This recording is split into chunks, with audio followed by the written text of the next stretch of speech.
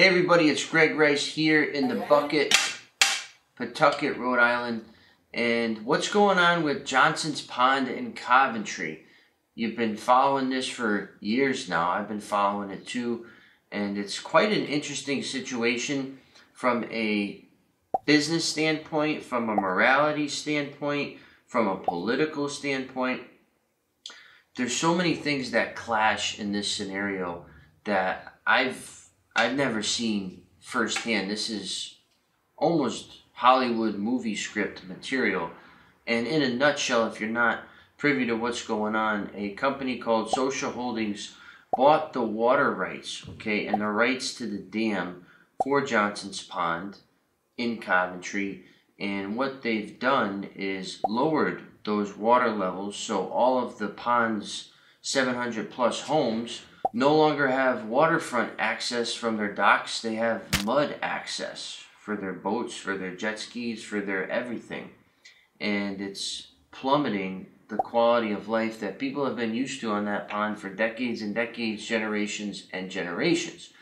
So recently, there was a major push from the public, from the pond owners and local state leaders to get some type of headway and potentially try to stop or mitigate the issue from becoming worse. And what's been agreed upon is that if the pond owners, Social Holdings, want to lower the water level, they have to get approval from DEM, and justify the reasons why. And Social Holdings has said, hey, we need to lower the levels because the dam is not good enough, right? It's bad, it's old, it may fail, it needs repairs, so we can't be holding back all this pressure and all this water. And then the pond owners are saying, what do you mean? We've been living here for decades and decades, the dam is fine, there's nothing wrong, you're just playing games with us. So in essence, that's what's going on up until this point. But my pondering here and my speculation for the video is what's going to happen with it. And in my opinion, I believe that Social Holdings will get their way. Social Holdings will get their way. It's going to be expensive. It's going to be tooth and nail. They're going to grin and bear it all the way to whatever their finish line is.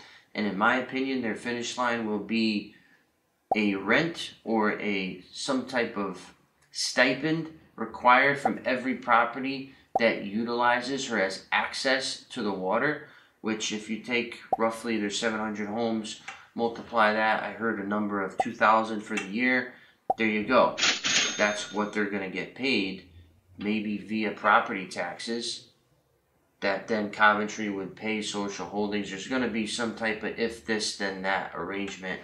And on top of that, I feel that the town will also be in their bullseye aim and perhaps be paying some type of rent to Social Holdings for access to the dam or the right for the residents to be able to use the dam. They're going to try to tie it in both publicly and privately to, in essence, collect monies from the residents and from the town. And if it follows through in this regard, it was one of the most shrewd, I'm going to use the word shrewd, business maneuvers that I've ever seen. I don't agree with it. I don't like it. I would never do it. But from a business standpoint, ultimately I feel that it'll make money. It's going to piss a lot of people off. It's going to ruin a lot of people's lives. It's going to plummet their property values. It's going to hurt the town's tax roll. It's going to have a negative domino effect all the way down. And the only one that's going to benefit from this situation is Social Holdings. So all is fair in business, you can say. But in this regard, I feel that morality was thrown out. And also, how they acquired the rights to the water in the dam, I still don't have a clear answer on. I can't find anything in the news, any articles about it, any videos. All we know is they bought it, and they bought it from the town, and that's it. How did that happen? That to me seems very unclear, very shady, and that was the nucleus of the problem. And here we are, 2023 now, And these residents are still dealing with this type of issue. There's no resolution. People are incurring legal costs on both sides, publicly and privately. I don't see a clear end in sight. So very interesting situation. Take a look at it, read up on it if you haven't already. And again, keep in mind, like the video I just made, your reputation in Rhode Island is the most important thing that you have. To social holdings, I feel that they are pigeonholing themselves. People won't want to do business with them. They'll essentially be blacklisted. Okay, people will just have no respect, no desire to want to help them and work with them in any regard. I feel that that is going to be the outcome.